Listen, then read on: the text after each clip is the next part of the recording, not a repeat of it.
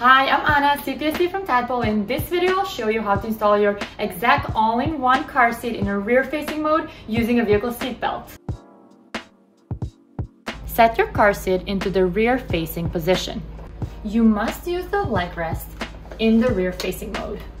The leg rest angle should match the angle of the vehicle seat. Do the following steps to prepare for the vehicle seat belt installation. Loosen the straps and unbuckle the harness. Hold the metal buckles with the magnets on the side. Raise the headrest to the highest position. Off the covers. Open up the rear-facing blue tension doors. Raise the cup holders.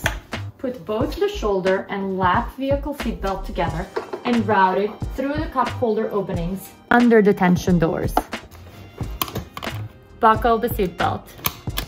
Remove excess slack from the vehicle seat belt. Push down to close the tension doors. Zip up the covers and lower the headrest to the desired position. Be sure to lock your retractor by pulling it all the way slowly and letting it ratchet, making sure that the seatbelt is locked. After you're done installing, make sure to check at the belt path for no more than 1 inch of lateral movement. If you have any questions about the Exec or any other car seats, feel free to email, call us, or stop by the store. Thanks for watching.